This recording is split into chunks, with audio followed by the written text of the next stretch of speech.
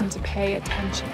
More needs ice. Water 24. Faster. Restock. Soup spoon 27. You know nothing about service. Howard did not just give you a job. He invited you to train. And how was filming? Did you do much in kitchens?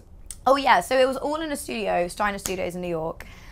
So A, New York as a whole thing was like a madness, and B, filming, so we built this entire restaurant, like the kitchen was real, the flames were real, the food was all real, we had food dressers to make it look beautiful and edible, obviously, because all of our background had to be eating this food for like 8 hours in a row. We had proper real life in the flesh chefs cooking and chopping and doing all the things.